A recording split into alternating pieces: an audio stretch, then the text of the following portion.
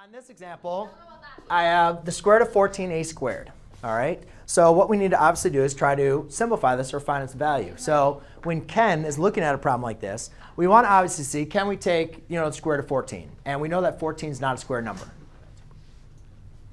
So since we can't take the square root, the next thing we want to do is simplify it. And we look at, can we rewrite 14? Can we take the product of 14, right, which either would be 7 times 2 or 14 times 1, and can we rewrite one of those numbers as a square number over a number squared? And the answer is no. There's really nothing. You can't simplify the square root of 14. So that's just going to remain the same. We can't simplify that any further. However, we can take the square root of a squared, which is just going to leave us a.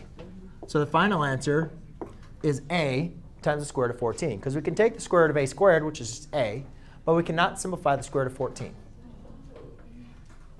That's it. Yeah.